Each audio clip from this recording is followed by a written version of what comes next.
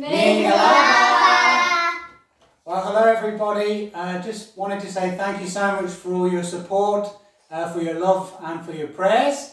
We're all still here in Dungannon in County Tyrone for a lot longer than what we had expected, of course.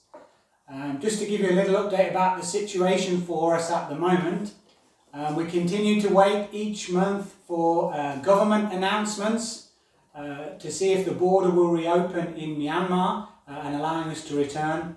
That hasn't happened as yet, and the most recent news is that it won't happen next month either. So we're kind of going from month to month, praying and waiting for when the door will open again. Hopefully not too much longer, but certainly your prayers would be really appreciated in this time.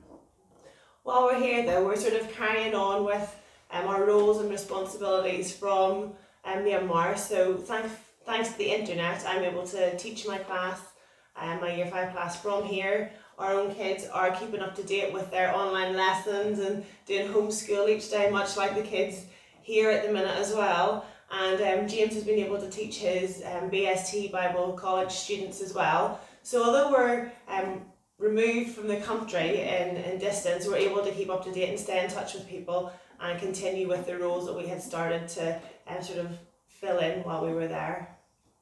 So we really appreciate all your prayers and support. If you'd like more information, sort of more up-to-date news, we do have a secure website where we put photos and videos, and it's particularly good whenever we get back because then you can see some glimpses of the place that we're in and the things that we're doing. If you would like access to that, just let me know, get in touch with me, and I'll make sure you get a login and a password for that.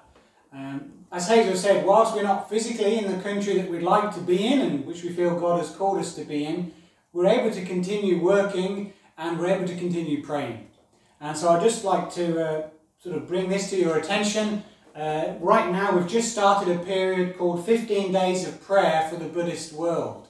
And obviously the nation that we feel called to is a majority Buddhist nation. So this is one of those annual prayer initiatives where you can get good information about different people groups around the world who are majority Buddhist and really good prayer points for them.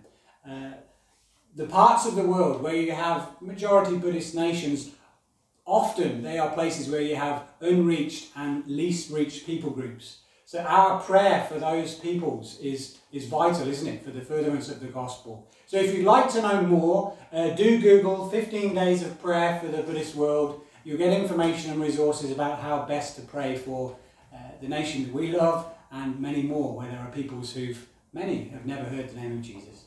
So thank you for your prayers and your support, and we hope that you are keeping well. Okay. Bye!